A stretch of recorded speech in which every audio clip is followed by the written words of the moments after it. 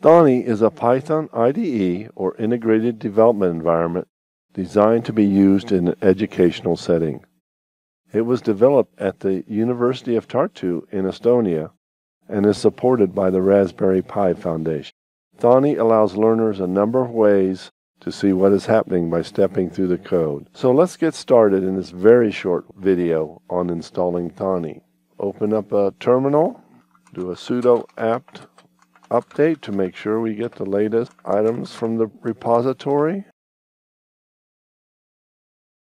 Once this is done, sudo apt install Thonny, Thonny. That's if I want to continue. Type in Y, and it's installing.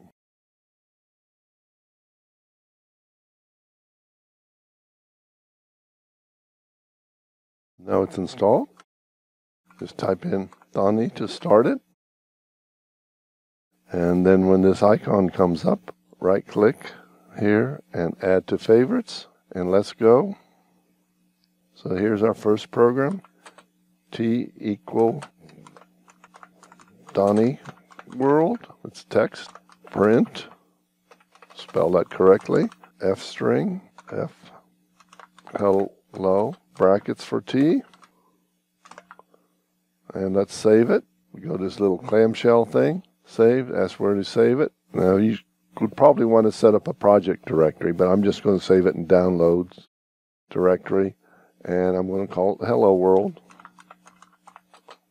Whoops, let's not leave any spaces in there. Don't have to add the .py. Thonny does that for you. Click OK. And go over here where it says Run Current Script. There it is. Hello Thonny World. And it's installed. And that's all there is. Thank you.